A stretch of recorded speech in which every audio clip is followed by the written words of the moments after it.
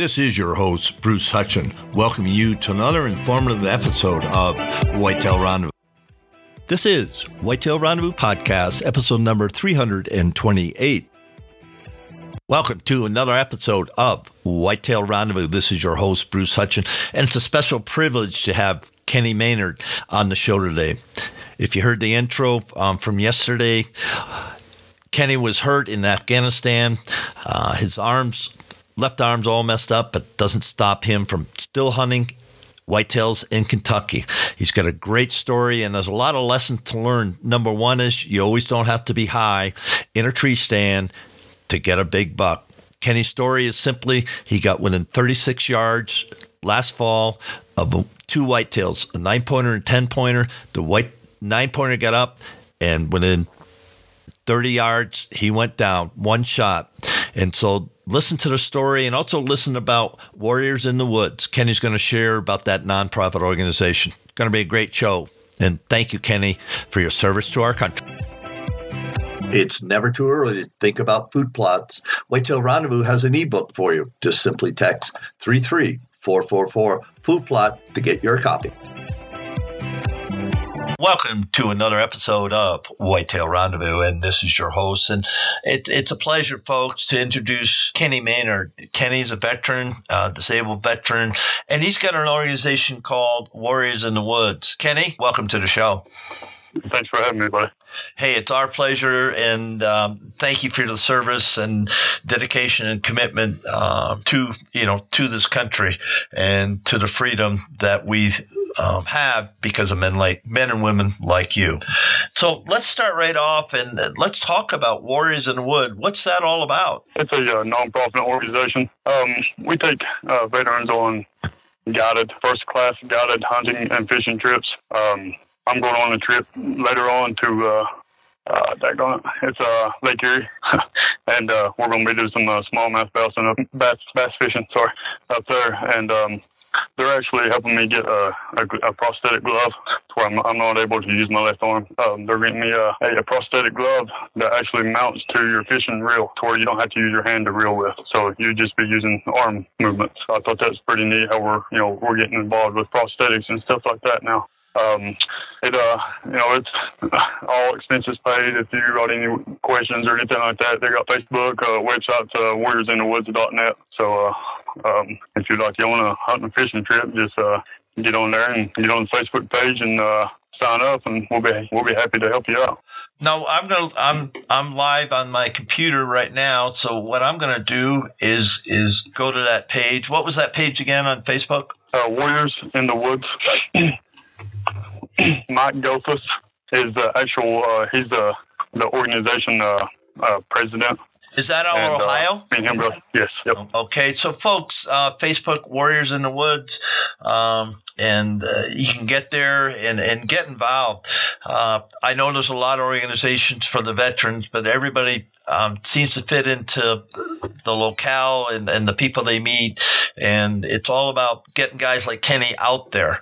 And Kenny volunteers and he makes it happen himself. So it's important that I'm asking you to just go to that page, like the page, and then see if that's something that you want to get involved in. Now, Kenny, you mentioned fishing. Now, what about hunting? What's your story about hunting? Let's see. Last year was my actual first year hunting, and I started in early April scouting, and I've never actually had the chance to go hunting. I spent 6 years in the military, and once I came back, I had a job in coal miner, and I was working anywhere from 12 to 14 hours a day trying to provide for the family. And here recently, I had to have surgery on my arm to try to fix the nerve, and during that surgery, when I woke up from the surgery, they said I wouldn't be able to use my left arm anymore. So I had to quit my job, and I'm recently, my wife's been working, and we just been doing little things, just trying to make it around the house. But this year I started out hunting, and started in April, I guess it was. Started scouting, and I hunt in the mountains, and all you hear is wind and stuff like that. And in eastern Kentucky, all you see in the hills is whirlwind. You're not going to be able to get downwind of a deer. It's almost impossible. So still hunting is pretty much your only option. A lot of my buddies and stuff do hunting in tree stands, and they do all right on public ground, which is flat. But where I live, it's private ground, and tree stands are the other option. It's pretty much still hunting or getting lucky that morning in your tree stand. But I've done a lot of scouting the last, I guess, from April to late October, getting ready for rifle season. And I got a buddy who's been helping me out. His name's Chris.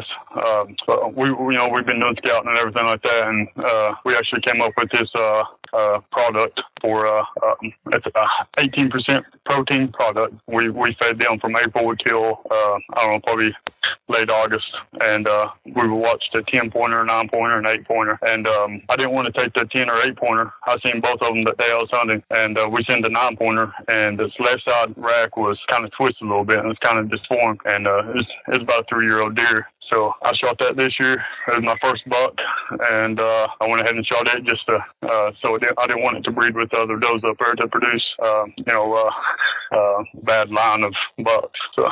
No, you did that still hunting, if I read your bio correctly. Is that right? Yes, still hunting. Well, how does that work? I'm a tree stand guy, and I have never killed a whitetail. I've killed a lot of other critters off the ground, but never a whitetail.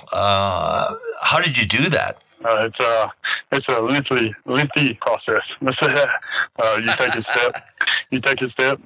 You get down, pretty much on kneeling without hitting your knees to the ground. You look around for, any kind of tracks or anything like that you can see. You stand back up, you take another step quietly without stepping on any branches, and then you get down, you look around you, and try to find, what way would you go if you was a buck?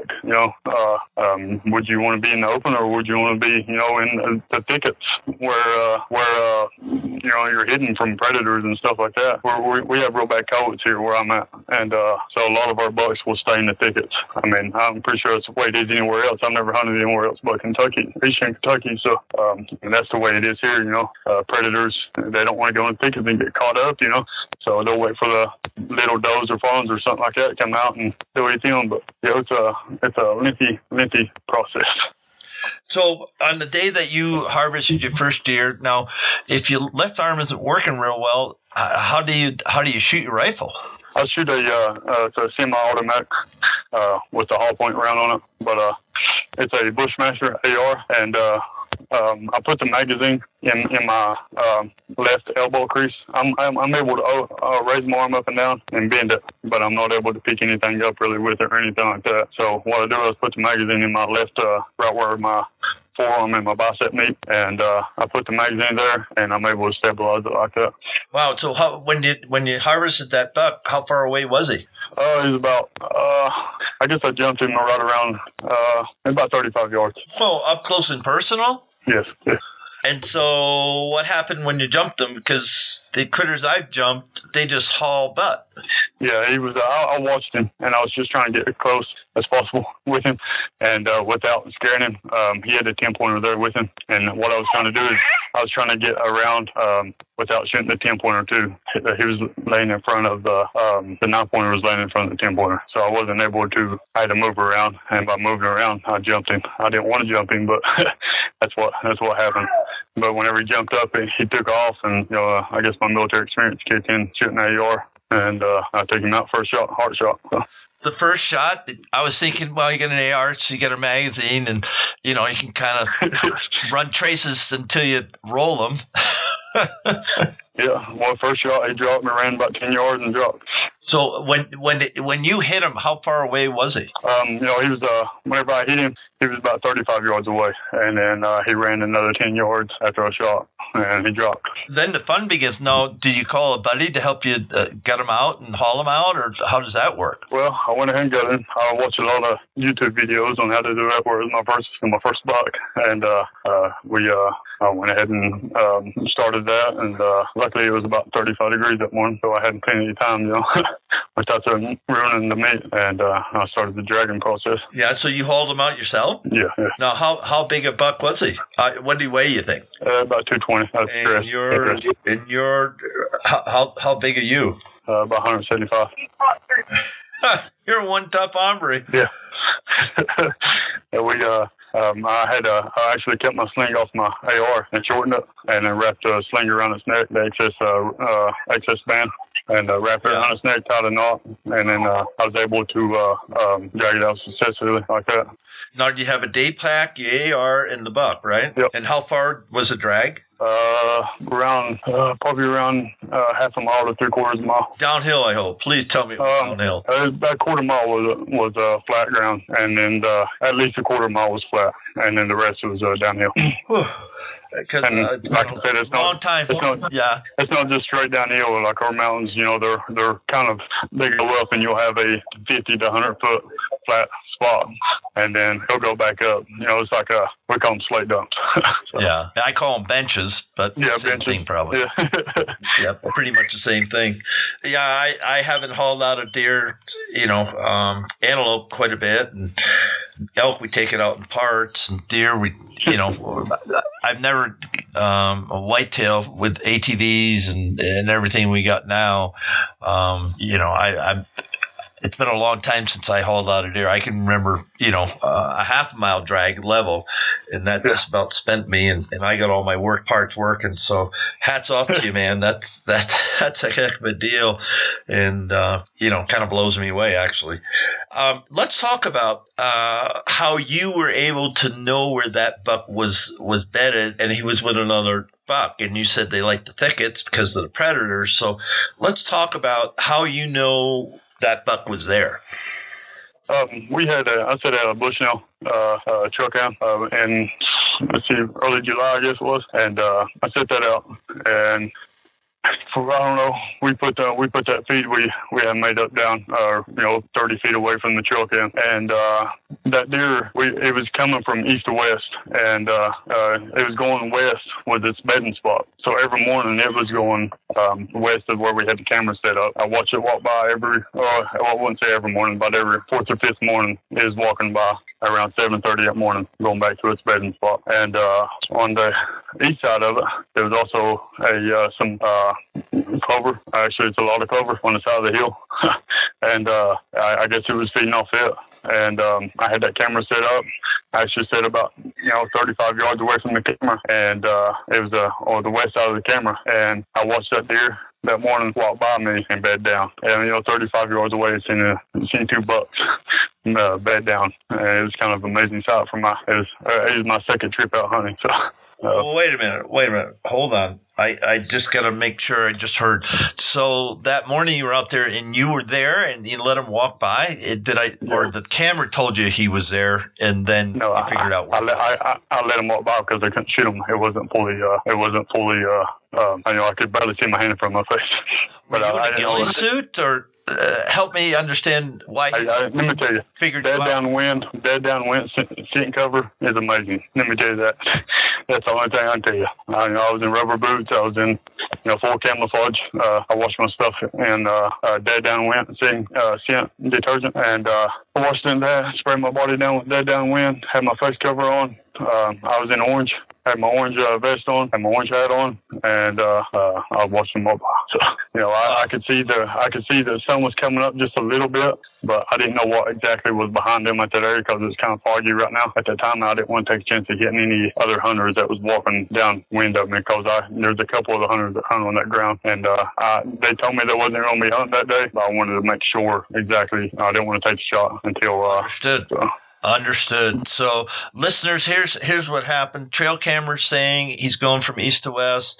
There's some bait, so he's hanging up long enough to take a bite and get his picture taken.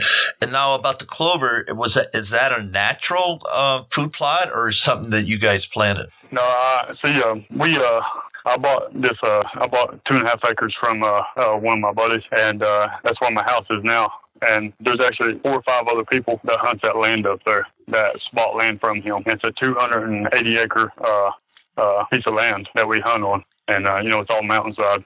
So it kind of it's like a U shape, 280 acres. The way it works, it's there's like 4 or 5 of us. Like I said, 2 or 3 of them. I know of 3 of them. They got tree stands there, and one guy just rides around on his 4-wheeler car. He's disabled, and then I was the only one still hunting, so I didn't want to take a chance of hitting anybody. But I guess it's just a natural fluke plot.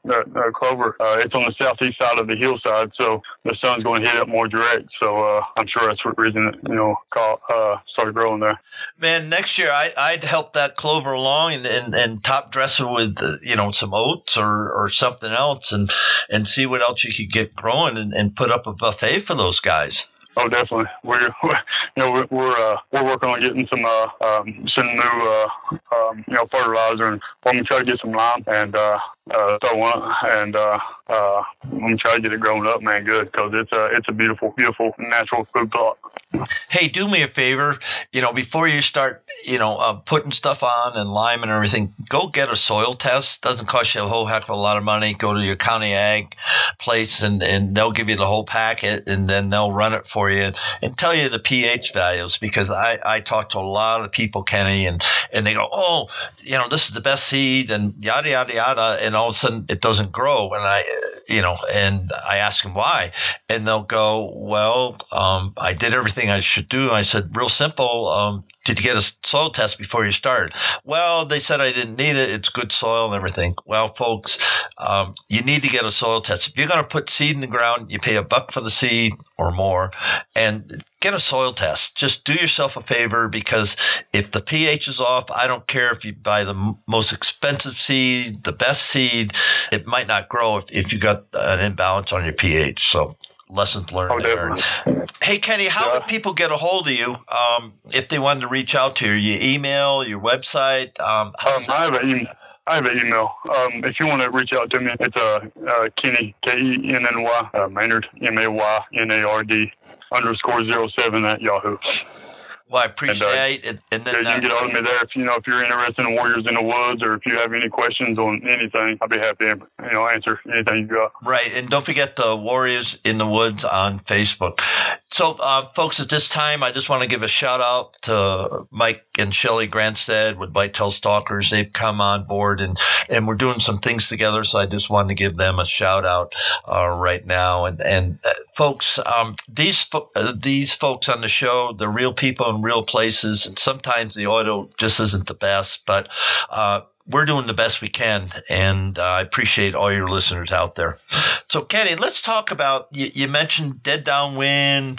How do you prepare for the hunting season? What's some of your key things? Last season I bought new hunting clothes. This season I'm going to buy new hunting clothes. I'm going to buy new rubber boots, new hunting clothes. If I'm going to be a hunter, I'm going to be 110% hunter. I don't give 80% effort. I don't give 90% effort. I give 110% on every single thing I do in life. And this year, come June or July, whenever all the hunting stuff's on sale, I'm going to go out and I'm going to get some new hunting clothes. I buy real tree just because it looks good with what the grounds I hunt on. I'm going to buy probably new muck boots, rubber boots, the scentless kind, and stock up on dead downwind. The only reason I buy that because I tried it this year and it worked good for me. So I'm going to stick with it. 35 yards in the dark, I guess so. Yeah. I'm gonna get it and stick with it until it fails me. And once it fails me, then I'll go with something else. I'm hoping it don't fail. So. Yeah, one tip I give you, supporting big box stores is good, but eBay, I've had no problem getting good gear, off of eBay. So don't minimize that, because sometimes you get last year's stuff at a deep discount. So if you don't have an eBay account, the eBay account, set one up, and it's real easy, and you'd be surprised what you can get off that for pennies on the dollar sometimes. And I'm just going to give a shout out to Trees and Camo. You might try check out Trees and Camo, or treesin.com, and Cobb Sanders there, and you might like their camo pattern, and it's type of camo. You can get a lot of good quality gear for what I call worker prices, and a lot of us guys work, and every penny means something. And so if you can get your great camel at a great price, check out treason.com.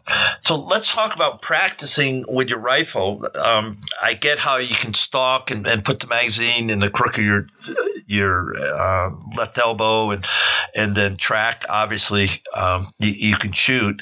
So how do you practice, though? Talk to me about practicing with your AR. I hunt with open sights because of the hilly terrain, all the trees and stuff during early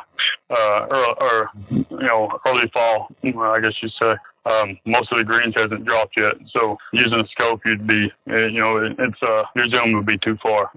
Open sights is my best bet. So, once I sight it in around in July, it's gonna be good throughout the whole hunting season. But last year, I'm sorry, I went from I shot probably a few 500 rounds down the range a couple of times in my backyard, and just practicing out the best way to shoot the AR pretty much one-handed, and I actually learned some new ways how to reload and load a magazine into my pistol. I carry Springfield 40 with me while I'm hunting too, but I learned how to do that one-handed, and I can actually do it in under 1.5 seconds one-handed. Let's drop the magazine, put another magazine in, and pull the slide back in under 1.5 seconds.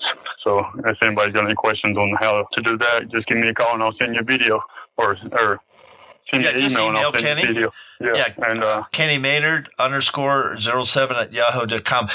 You need to do a YouTube video on that. You really do. I've been working on it, and my wife just ended up buying she just bought a Canon camera here not too long ago, and I'm gonna try to do some videos of that, and bring up some videos of where I hunt at, just so people can see the grounds of what Eastern Kentucky has to deal with, because like I said in the first part of this, windage is a big part in most of hunting, but we have to rely on thermals more or less. And thermals are the morning time that's heating up, the air's pushing up the hill. In the evening time, the air's pushing down the hill. So in the morning time, you want to be above the deer. And the evening time, you want to be below the deer.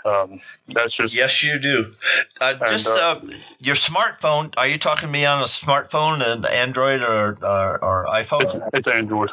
So you can take videos right from that and you utilize, the social networks and do some videos right there, or go to Facebook Live, and post the shows. And sometimes, that's an easy way to do it. And people are they understand, what the videos are when you do it, but it's just getting, the information out. How do you, drop, insert, and pull back, in 1.5 seconds? That's pretty fast. I don't know if I could do that with my Rugers. I don't think I could do it in 1.5 seconds. I know I can't. It's a quick process. Yeah, it took a lot of practice. I went through. I got a hard set mindset. Where I can't quit doing something until I've feel to myself that okay, I'm to that level, and the next time I try, I gotta get to the next level. And you need to put a YouTube video out on that. It might go viral. Then look out. Holy smoke. Hey, let's talk about, we talked about the hunting season, practicing with your rifle. Stand sets don't apply because you're taking a step, taking a step, working, the wind's right on your face. Now, one thing about still hunting, I had some guys tell me you don't want the wind dead in your face. You want to be quartering, because that's how the deer don't go directly into the wind. They quarter the wind. Right. Yeah. It just, where we hunt at, the air is like, the wind will be hitting you in the face for 2 minutes. It'll be hitting behind your head in 2 minutes. Then it'll be hitting on the side of your face for 2 minutes. And then be hitting on the right side of your face for 2 minutes. And that's just the way the wind works. It's just does a big swirling effect. And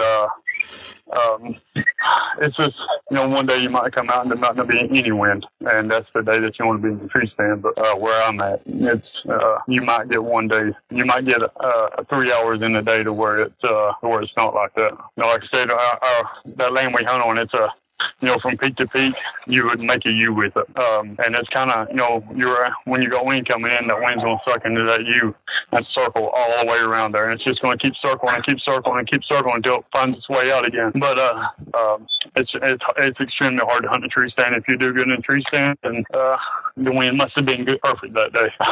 I know it really don't make no sense because, well, how's the deer going to smell you if you're in a tree stand and still hunting, But honestly, I can't answer that question. But I know there's 2 other people that hunt on that land in tree stands, and they haven't killed the first deer, let alone buck, doe, or anything. And that, I guess they've been living the same place I've been living for going on 6 years now, and they haven't killed the first deer up there yet. They're up there, they just haven't killed them yet. My first year out, I killed 9-point. And I seen the 10-point. That one I could have took it, but I went ahead and took the 9-point just to get rid of. I didn't want that buck breeding with any more does that year because the way the left side antler was, it was twisted. It didn't have a brow tine. I think I sent you a picture of it. Right. I got it right here in your bio. Yeah, if you look at the left side antler, it's kind of twisted, maybe a 3/4 or a quarter of an inch. And I don't know what happened there. I wish I could have seen it the year prior to see if it was like that. The other set, its prior horns was like that, but I wish I could have. I went ahead and took it this year just in case it was a misbreed.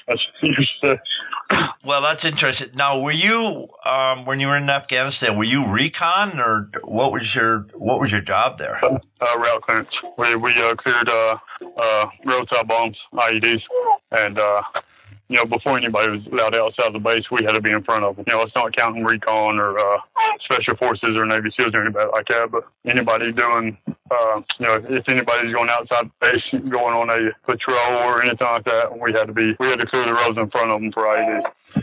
Got it. Well, you're a pretty stealthy guy, and I've been up close and personal with a lot of deer, and that's not an easy thing to do. And so I respect the heck out of you doing that. That's for darn sure. And it's been just a pure joy to have you on the show. We're at the soft stop now, and you can give a shout out to whoever you want, and so you get an open mic for a minute or so. Okay. I like that my wife, man. She's been extremely supportive. I lost my job back in, I lost it in June, actually. That's when I had surgery. But April and stuff, I decided to start hunting. But, man, she's been extremely supportive in this whole process of trying to find my hobby to keep me settled down. I have a chronic PTSD, TBI, and left arm paralysis. And I've been trying to find something to help me get through it, man. And she's been pushing me on to try hunting out, try fishing, try these things. And she's been extremely supportive, and I couldn't ask for a better support system than her. Well, I appreciate that. And Kenny Maynard, just thank you so much for sharing some stories that you did something that a lot of hunters haven't done. Still hunting, whitetails, 35 yards, one and done.